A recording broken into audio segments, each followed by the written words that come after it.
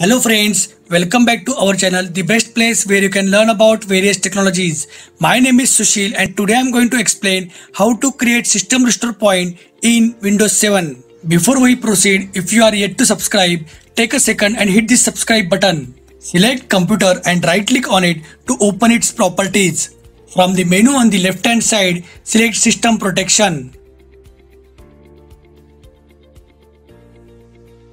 When System Properties box appears, click on the Configure button. Here you can set the types of restore settings.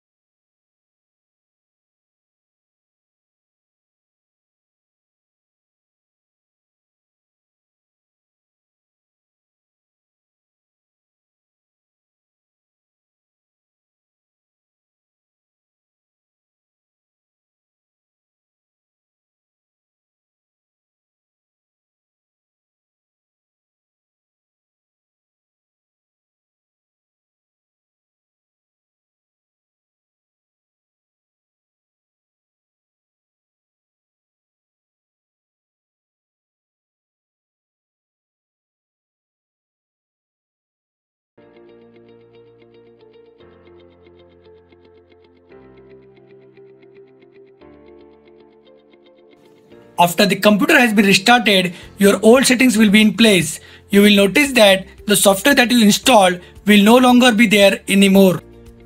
Thanks for watching this video. If you like this video, kindly subscribe, share and like our YouTube channel, as we are going to be share such more technical videos on our channel. Thank you.